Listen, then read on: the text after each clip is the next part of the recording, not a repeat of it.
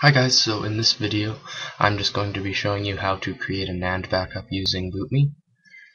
To do this you'll need the BootMii files on your SD card. You might already have those. If you don't, you can create them using ModMii for Windows, or you can run the HackMii installer and go to the BootMii option and then prepare SD card. To launch BootMii, just go to Launch BootMii after hitting the home button on the homebrew channel. Then the screen should come up. You can use the power button on your Wii to select your option. Your option will be highlighted, so just push the power button to change it. You want to go to the one with the gears right there. Select that with the reset button. You want to go to that one, the one with the arrow going to the SD card.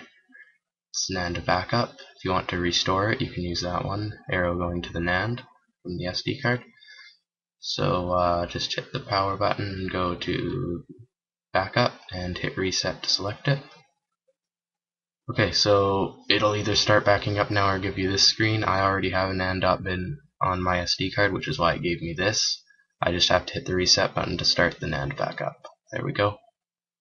Yeah, so if you already had the NAND.bin on your SD card, then you would have had that screen. If you didn't, it would just go right to this screen. Hey guys, one other thing I forgot to mention is that if you get a bad block while backing up your Wii, that's completely normal. I'm probably going to get one right here. Right there. That's a bad block. And that's completely normal.